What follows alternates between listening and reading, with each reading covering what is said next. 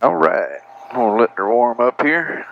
I'm going to go out and do some hovering autos, what are called hovering autos. I know the correct term for them these days is power loss at a hover, but I'm old, so I still call them hovering autos.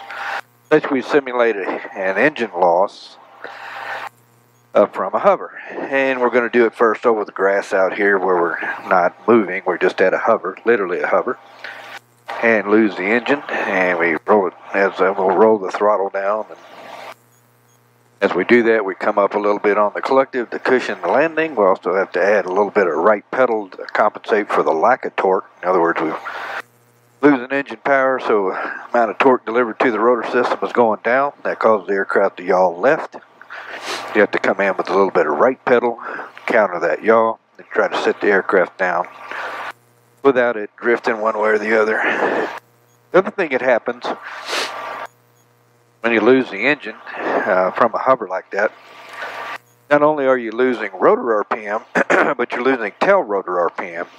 The tail rotor, the thing, as the rotor RPM comes down, the tail rotor and the rotor are basically geared together.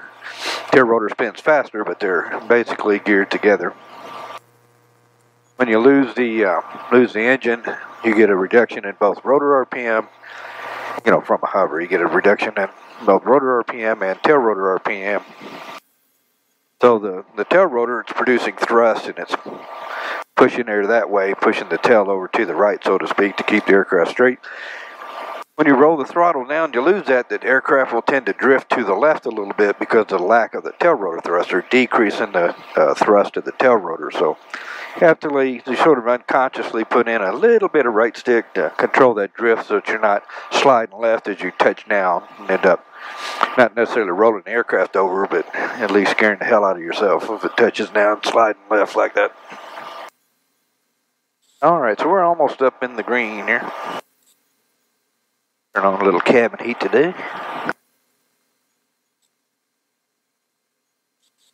And then I'll also show you a little procedure I like to call the hovering auto with forward speed that I had to figure out of necessity. I actually lost magnetos a couple times on R44s as I was transitioning out. So I had a little forward airspeed and the aircraft settled back down to the ground. I'll show you what to do in that case there. And we'll probably additionally do a few slope landings over here next to the taxiway. It's kind of surprising how small of a slope that a helicopter can actually land on. They only land on about a 5-degree slope, that's about it. So, alright, we're up in the green. Gonna roll up, get a mag check. Again, I do my mag checks at 90%, so I'm gonna roll up to 90%. There we go. The mag running good. On the right mag looks good. Got it slightly left to get my horn and my light. There it is. I'll roll it, split the needles. Nice smooth roll there. We'll reestablish at 70. Alright, pre-takeoff checklist. Clear area. Wheels are off. They are definitely off. The area is clear. Torque seatbelts are secure. Warning lights are all off except for the governor. All 3 gauges are up in the green. We've got plenty of fuel for what we're doing. The radio's tuned and we're on the tower. Check the volume here. Yeah, it sounds good. Don't need the GPS for what we're doing. So we'll come off with our cyclic friction. Come off with our collective friction. We'll roll up to 90%. And turn on my governor. The governor should take it right up to 100%. There we go, looking good. And Cape Tower helicopter 201 Tango Bravo. We'll go and lift off here. Helicopter 211 Tango Bravo, Cape. Let it start heating up a little bit. Yeah, 1 Tango Bravo's on the Cape Copters ramp. I'd like to go out in the grass just south of the jury hangar there for a little hover work out in the grass. 1 Tango Bravo, the wind 300 at 15, gusting 22, altimeter 29er, 9er 3. Use caution operating in a non-movement area. Proceed as requested. Yeah, 1 Tango Bravo, Roger. Well, it's a little bit wet out here, but we'll find us a dry spot.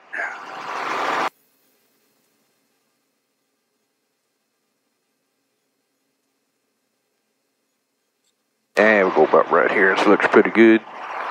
So, wind's out of about 300 degrees. So we'll go ahead and set it down. Let's see how flat this is right here. Alright, not too bad. Pretty flat. Alright, so we're going to pick it up to about a 3 or 4 foot hover. You notice I'm the only one in the aircraft, so it tends to fly just a little bit nose high here. Alright, so now, if we were to lose the engine, I'm going to roll the throttle down just a little bit. You're going to see the nose actually kind of yaw to the left. So if I roll throttle down, see that? Get a big old pitch to the, or big old yaw to the left there. So when we do a hovering auto, as we roll the throttle down, again simulating engine loss, I have to bring in a little bit of right pedal to counter that, and then as the aircraft settles, you're going to come up nice and smoothly on the collective. You don't want to come up too much because you'll just hang out up here at about 3 or 4 feet, lose a bunch of rotor RPM, and then come down and hit hard on the ground. So there's a little bit of technique involved, but I'll kind of count it down here. So 3, 2, 1. I'm going to roll, a little bit of right pedal up on the collective, and we're on the ground. All right, nice offset down there. Wait till everything quits moving, all the way down with the collective, roll the throttle back up. There we go. I'll bring in a little bit of left pedal. Go ahead and pick it back up again. I want to pick it up nice and slowly because it's kind of muddy in this field. I don't want to stick a skid and roll it over. So, and we'll sneak back a little bit here. I'll sneak back a little bit more where it's a little drier. Okay, so here we are again. Right into the wind. Now I'll count it down 3, 2, 1. Roll the throttle down with a little right pedal up on the skid, or up on the collective rather. We're on the ground. Once you're on the ground and everything quits moving, down with the collective. Roll the throttle back up. Put in just a little bit of left pedal, and we'll pick it back up.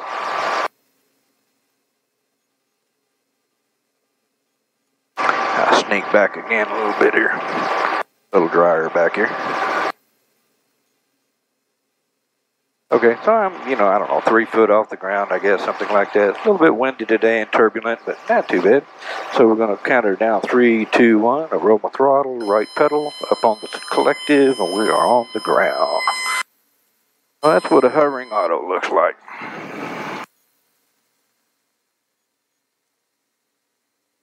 Pretty unusual to lose a piston engine completely. Not unusual to have power losses. Pretty unusual for the thing to quit completely. You can get a complete power loss if somebody puts the wrong fuel in. We got a piston engine here that's running off gasoline, and somebody pumps, puts jet fuel in it or whatever.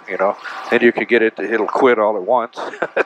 But short of that, a lot of times they'll swallow a cylinder, they'll eat a mag, they'll drop a valve, whatever, and the thing will actually get a partial power loss. So these, doing a hovering auto like this where you have a partial power loss, I'm going to scoot back a little more here, looking for a drier area, is not terribly unrealistic, to be very honest with you. Let's snook up here just a little bit. Looks a little drier right here.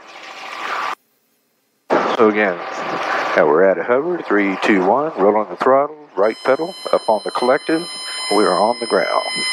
So that's what you do if the engine quits from a hover. Rolling my throttle back up. A little bit of left pedal as I pick it up. And Tower 201 Tango Bravo's in the grass here by the jury hangar. I'd like to slide over to Foxtrot Taxiway just to do a couple slide-on hovering autos. That's approved. Alright, so guess what? Helicopters will fly backwards too, so they just back this thing up. Mosey on back. We'll do a Texas mosey on the way back here. Get back to here. Now we're going to slide over to the right. Here to Foxtrot Taxiway. Alright, so let's say that we've just picked the aircraft up. Sneak on up this way a little bit. Let's say that we've just picked the aircraft up and we're transitioning out to takeoff. And then we have a power loss. Well, it's just like a hovering auto, so to speak. The most important thing is to keep the skids level. Do not try to flare. Alright, so sneaking along like this, and oh, there went the engine. There we go, up on the collective. We just slide it on. And use your feet. Again, you have yaw control left or right, and you just wait for the thing to quit sliding. And all the way down on the collective.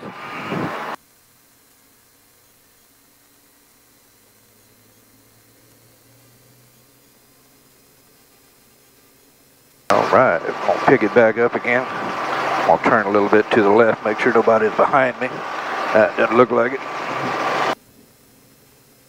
Alright, we just back up down the old taxiway here again.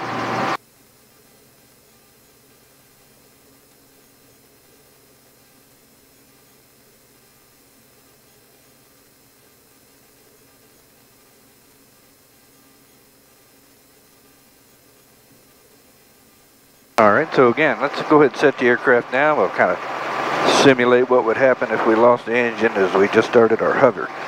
Our hover taxi, or just started our departure. Alright, so we're on the ground, pick the aircraft up, and we start moving forward, and there goes the engine. Oh, lost the engine. Coming up, just sliding on. Using your feet to control the yaw, a little bit of left pedal, a little bit of right stick. And just like a full down auto, we're just going to wait for it to quit sliding. And there you go. What you do not want to do, if the engine quits and you're in a hover taxi and the engine quits, do not try to flare. If you try to, boy, I'll tell you what, the fixed wing guys are, when they start flying helicopters, they're bad about that. Wanting to flare the air, quote unquote, flare the aircraft if it settles in. You don't want to do that, because if you touch down on the back of the skids and you get to this thing where you're going front skid, back skid, and rocking, you can actually get the master rocking and end up getting the blades into the tail boom, chopping the tail boom off. So just like an auto rotation, when you touch down in an auto rotation, you have got to have the skids level. All right. So in a hovering auto rotation, again, I'm old, I still call them hovering autos. In a hovering auto rotation, when you touch down like that, you still, again, got to have those skids level. Take a little look behind us here. Nobody back there. Go and sneak her back.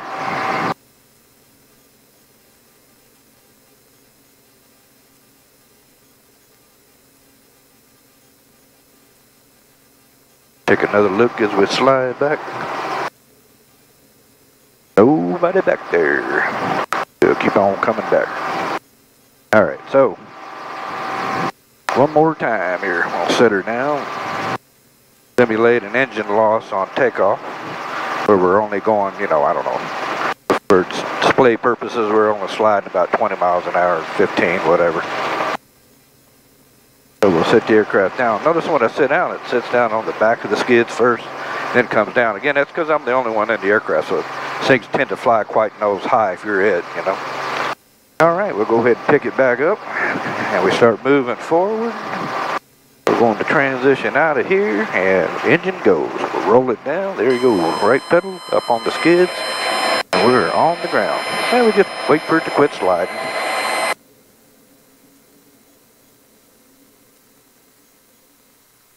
Alright, once it quits sliding, down with the collective, all the way up with the throttle. Bring in a little left pedal. Governor will take it when it gets to 80, brings you right up to 100%. Alright, let's do let's try a few slope landings here. As I'm going to back up again, let's look behind us as we're sliding backwards, looking back. And I got nobody behind me. Oh, we're sneaking on backwards.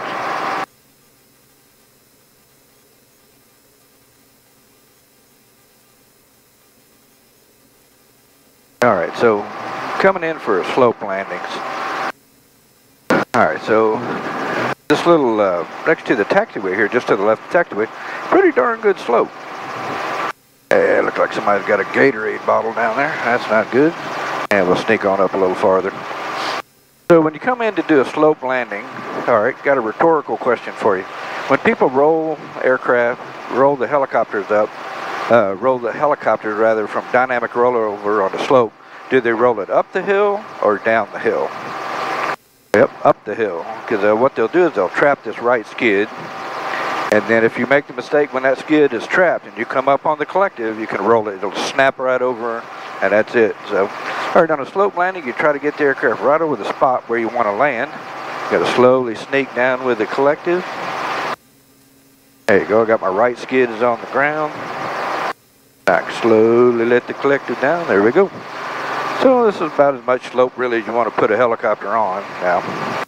So now, when you pick it back up, I basically have the stick parallel to the earth, basically straight up down relative to the earth.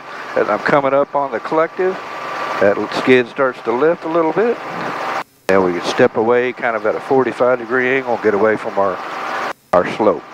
The unforgiven sin is to, when you're sitting here next to a slope like that, is to let that tail come around like that and get over there by the slope, because you can get your tail right into the slope and hook it, and that is not good. So, okay, so again, we're coming in our slope landing. We'll just kind of sneak over to the spot where we want to be.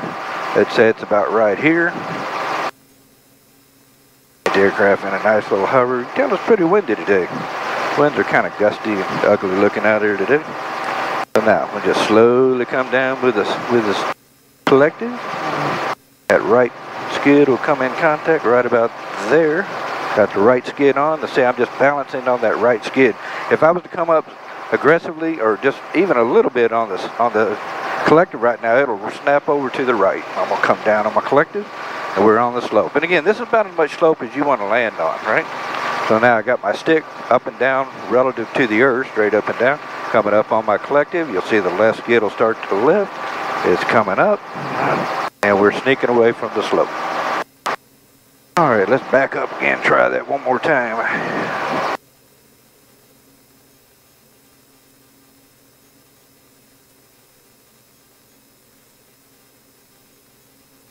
Get over your spot.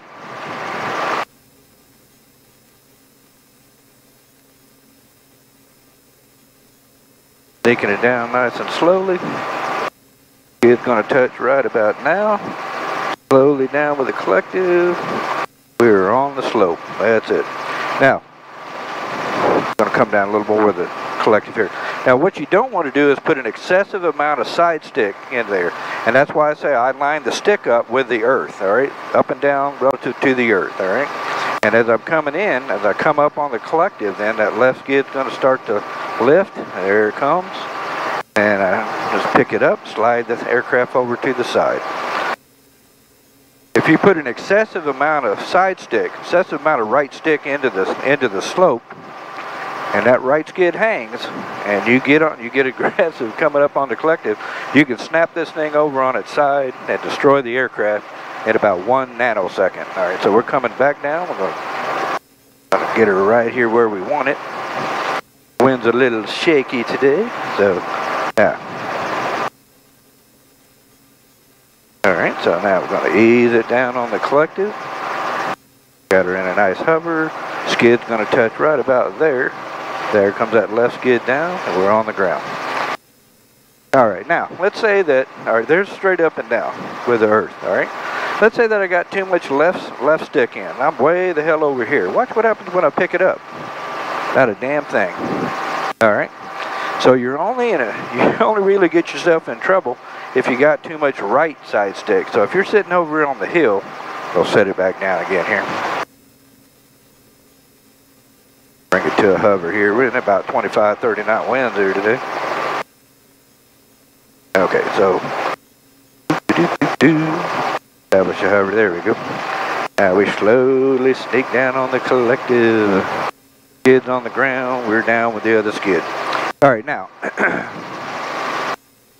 So if you get real aggressive, you had a whole crap load of right stick in here, and you come up on the collective, like I say, the thing will tend to just snap right over on its side. So if you're going to have too much right stick or too much left stick, you want too much left stick. So right about there is where you ought to start, but I'm going to put in about another 3 or 4 degrees of left stick on purpose. Hell, I'm going to go way over here, right? Now, when I come up on the collective, does it get scary? No, it just lifts right off. All right, so again, when people roll helicopters rather, up or down the slope, they almost always roll them up the slope because they got too much stick into the slope and not enough the other way. Okay, going to show you a little something here if I can let me back up to where I got a little taller grass. There we go, there's some tall grass in front of me. I'm going to come down to about a 6-inch hover here, just to show you. I want to show you something here. If you look out in front of me, hell, I'm going to set the aircraft down and just get it light on the skids, just to show you something here. If you were to look out in front of us, the grass isn't even moving. We're into about a, I don't know, 25 knot wind, something like that. And the grass out in front of me, my rotor wash is literally going just a foot or two out in front of me, okay? All right, I'm going to pick the aircraft up, and I'm going to stick my tail right into the wind here. And then now, take a look how far my rotor wash is going through the grass. We're coming on around. All right, my tail is right into the wind. Right into the wind. I'm sitting there to hover with about a 30 knot, 25 knot wind right off the tail. There. Look how far the grass is ruffled out in front of me. My rotor wash is going hundreds of feet out. You can see it way out there. It's probably hard to see with the camera, but it's going way the hell out there. We're going to talk more about why you don't want to make a downwind takeoff at one point, but I'll reference this video in that one. But you can see when I got a wind off the tail, you know, our rotor wash is being blown hundreds and hundreds of feet behind us. However, if we're stick our nose right into the wind, like right here, our rotor wash is going about 5 feet out, 3 or 4 or 5 feet out in front of the helicopter. So now when I would go to depart, if I just barely let my nose down, there you go, there's translational lift, and I'm climbing. So I'm literally already through translational lift and climbing out, all right? So what would be the big deal? Well, let's flip it around, stick the tail back into the wind again. Look out, downwind. All right, now my tail is right into the wind. Got my tail stuck into about a 20-25 knot wind. And so again, you can see all of that turbulence, all that rotor wash is being blown downwind, all right? If we were to try to make a departure through here, as we're departing through like this, which is something you never really want to do, we're going through all of this. See how turbulent this is and unpredictable? Because we're going through our own rotor wash. Not only are we not going very damn fast, we're going through all of this turbulence, all right? So, all right, we'll spin her around, put her back into the wind here. And we're going to talk at greater length on why you don't want to take why you don't want to make a downwind takeoff for about 25 good reasons. So, and Cape Tower 201 Tango Bravo's on the grass south of Drury Hangar. I like slide sideways and back over to the Cape Copters ramp. 1 Tango Bravo, proceed as requested. All right, so we're just going to slide it sideways here. You can fly a helicopter sideways. Back on to the ramp here. I'll bring her back around, set her down there.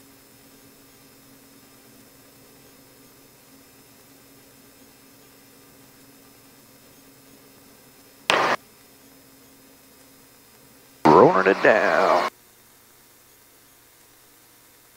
Once I get less than 80%, I can come off with my governor, slide my hand back, friction the collective, friction the cyclic. Take a look at my timer. I'm on the 5. I'm going to do a 2-minute cool down. Again, we'll talk at much greater length on what your preferences are on departure. And just to sum it up quickly, your preferences on departure are to have your nose right into the wind. That is absolutely the best way to go. If we have to accept a crosswind, then a right crosswind is preferable. Our third choice would be a left crosswind. And then the last thing we really want to try to never do is to take off with the damn tail into, we don't want to take off with our tail into the wind. Again, there's several different reasons why, but the two easy ones to realize at this point is, you go through ETL at about 20 knots. We'll say 20 knots. Well, if I'm into a 25 knot wind, and then I have to come forward and try to do a downwind takeoff, by the time I actually get enough airspeed that I'm going 20 knots through the air, I'm going about 40 or 45 knots across the ground. And so you eat up a crap load of real estate before you can get this thing above ETL where it wants to climb on out, all right? Second thing is we're departing actually through our own rotor wash. That's very, very inefficient. It's also hard to measure. You can measure speed changes and that sort of thing. But climbing out through your own turbulence created by the rotor wash is harder to quantify. But believe me, it's significant. So, all right, we'll come down. Disengage our clutch. 30 more seconds. We're going to pull mixture off with the mags off of the alternator.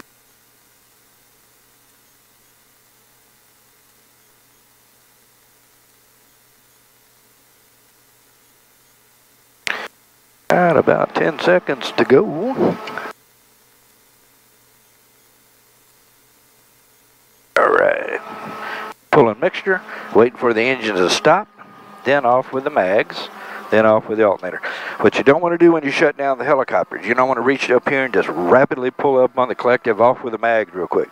Because when you do that, you've actually shut the aircraft down using the mags and not starving it for fuel by pulling the mixture. And what that does, it leaves residual fuel vapors in the exhaust. And if you were to come out and actually start the aircraft within the next few minutes, typically what will happen is it'll ignite those vapors that's in the exhaust and it blows your muffler apart. The mufflers are about $3,000 or $4,000 a piece. That's about as much as you can expect to pay for a $200 muffler. But you can blow your muffler apart and it gets pretty pricey to fix it. So you want to pull the mixture, be sure the engine has stopped, it's not running anymore, and then come off with the mags.